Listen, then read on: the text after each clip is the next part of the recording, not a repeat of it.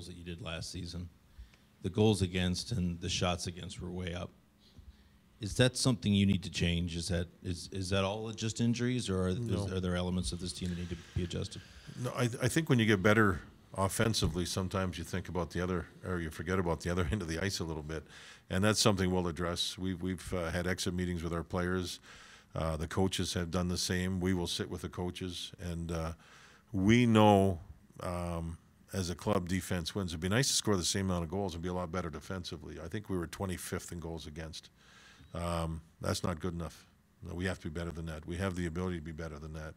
And what played into it, we're going to discuss that, figure it out, find out if it's a weakness, is it a style, is it whatever it was, but we'll figure it out. We have to be better defensively than what we showed this year. That had been the staple of this club the previous 2 seasons. You know, we worked hard, we kept the puck out of the net, and stayed in games. This season, we kind of got into shootouts sometimes, gave up goals early. I think our discipline has to be better. I think we took too many penalties as a group. That has to change. It has to be better. It puts too much stress and pressure on your club.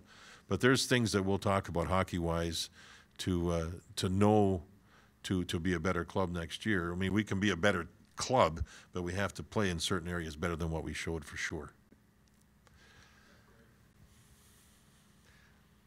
When you look at the adversity you guys suffered through this season, and at the end of the year you guys are above 500, could you make the argument that perhaps this season was a better indicator of Todd Richards' coaching ability and the control he has on this group, maybe even more so than the playoff season?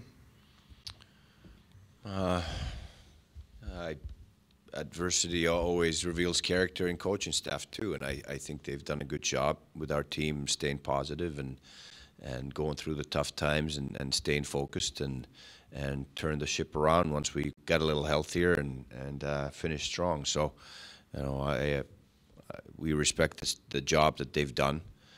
You know, it's tough for everybody who involved with the team when you have adversity, when you have injuries, when you, I don't know, we used 43 players this year. It's a revolving door almost when you go through that many players and you have to put together line combinations, defense pairings, new power play units, new penalty killing units, all those things that go into coaching and decisions they have to make. They start their day every day here at 7 a.m. or 7:30 in the morning if we come back a little later from the road, and they think about those things. And you know, when you don't know what you have for personnel, it makes it even harder. But our coaching staff's done a good job, and you know, our training staff with all the injuries, they've done a great job. We've had a lot of guys gone for second opinions with some of the injuries that they've had, and they're entitled to it. And they all came back with the same answer or same diagnosis that they had from our doctors, which to us is a strong indication of the decisions that they've made, the professionalism. Our training staff, both on the medical side and the equipment side, done a great job. It makes it harder for everybody.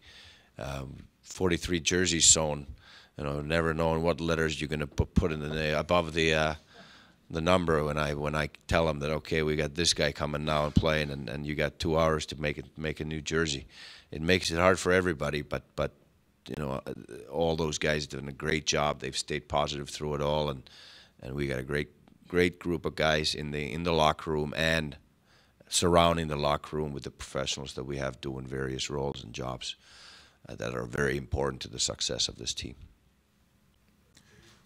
Hi, Dave. This is similar to Brian's question, and you know, we all saw the players get better on the ice, but everybody going through that adversity, Jarmo, has to get better. How did you guys upstairs get better, and the coaching staff? I mean, they say if it doesn't kill you, it makes you stronger, right? So how did you guys get stronger and better and maybe make the whole organization stronger? Yeah, what you have to do, and it sounds simple, but you have to preach without question patience, because you know, if you go into a boxing match and the other guy's got a nice big set of gloves on and you've got oven mitts on, it's a tough fight. And we put ourselves into a position where we had a chance to watch opportunity for players. And there's some players that really jumped out at us. Dano and Winberg would be the first two as far as youth goes. One of the things two things have happened here in the last couple of days is we've met with every player. And to a man, they love our locker room, and they really want to be Blue Jackets. And these are a lot of different players that have different roles. The other thing is that we have stressed to our players, every one of them, that our depth chart going into camp is going to be deeper than it's ever been. So there's going to be some jobs won and some jobs lost. And so it's up to the player to really take the off season, starting in a couple of weeks after they relax a bit, and get to it. Every aspect of the game, to be prepared to come into camp and earn a spot. And this isn't just a group of management people talking about the hope to develop a team that's better. It's genuine. There's not a lot of spots for a lot of players, and a lot of them are good players. And every one of those players, including the ones that didn't play a lot or dressed and then didn't dress or whatever, every single one of them really want to be a Blue Jacket. They like the room, they like the coaching, they like the city, they like everything about this.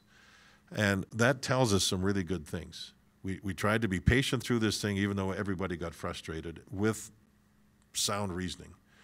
And we could have traded some young players or picks. We traded a Leopold, Jarmo did, for a Leopold for a fifth, but got a fifth back when we traded him back to Minnesota. There was things there that we tried to do to hang in, to do things, but not jeopardize our future. And I'm proud of Jarmo for that. We didn't give up much. We have a draft coming up that's got 6 picks in the first 3 rounds. We've had good drafts the last couple of years. I think the future, because of that, by being patient and having an understanding of what the reality was, has put us into a position to not only build a club that's going to compete, but be a club that's going to compete for a long time. You can, when your window opens, you can try to, if you're rich on young forwards, maybe make a deal and bring in a defenseman if necessary. We went through that in St. Louis. But you've got to have those assets in place to be able to do it. And if we don't build those up, you can't do it. Then you have a less of an opportunity to become a better organization and a better team. So I like where we are with that aspect being talked about, but we had to go through some very trying times. Very trying time. A lot of late nights sitting up there talking about what can we do. You know, when you go through and I'm a little long-winded, I apologize, but when you go through trials and tribulations of an organization, and this one has never gone through. I've never been part of a team that's lost over 500 man games, especially to key people. And I credit the ones that played all the way through. Hope is a great word. It's a very interesting word in sports. You go into games, you hope you can win, or you know you can win. But when you lose hope becomes a 4-letter word. And that's really hard. It's really hard for a lot of different people to, whether you're a pro athlete or not, it's hard when you're losing hope. And we went through all that at various times. And now, since the dust has settled, that 4-letter word seems to be gone. I think there's a lot of hope here. Hope's a good word for me right now, going into next season. And it's genuine. I'm not sitting here trying to make things up. I'm not sitting here like it was 3 years ago, where we were trying to build this thing a brick at a time. We've got a good group here. We have a chance to really do damage. We have a chance to be a very proud organization going forward.